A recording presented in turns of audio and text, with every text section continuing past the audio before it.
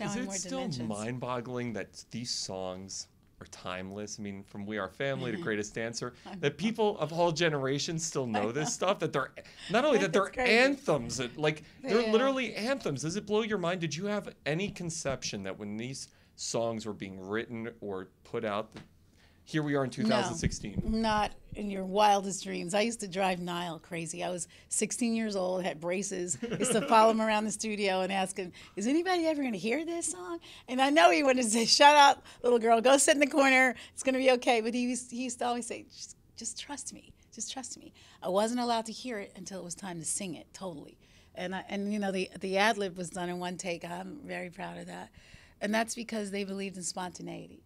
They believed that we don't want it to sound over-rehearsed or over-learned. And I was used to getting my songs. What people don't know is, you know, my sisters and I, we had lots of hits in other countries way before We Are Family. When I was 13. I like to parallel it to Michael a lot. Isn't that crazy when you say the phrase, when I was 13, I already had hits. I had hits.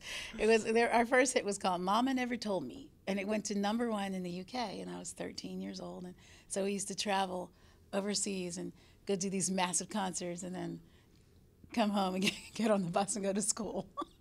I never talked about it to my friends. Can you imagine, and I'm dying to know your thoughts, what would it be like being famous at that age in this era with social media? I don't know if you could do it with social media. Without getting screwed up. You couldn't, unless you just had a totally different identity or you didn't use your pictures on social. You just can't. You know, now it's a whole different game. And I think you just have to have a healthy attitude and knowing that it's concomitant to, if you're going to be in the public eye, you're going to get the paparazzi, you're going to get the madness. So you have to really want it and love it. I've learned just from a very early age of growing up on stage, one's your life and one's your work. And, you know, and you can't get it confused. And so, again, like when I would come home after these massive concerts, it would be wherever, Tokyo, we had a hit record there, and a different record in the UK.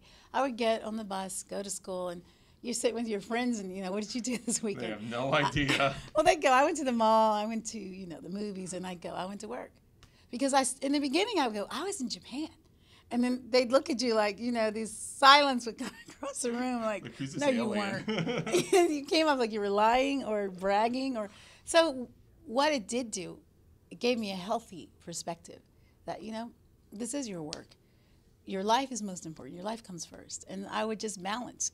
It gave me a great balance. And, you know, I think it would be really hard to do now, you know, especially with Instagram and Twitter and, you know, everybody, you know where you are and everybody tells you where you are. And now I think, honestly, especially artists, it's become a way of being your own public relations person.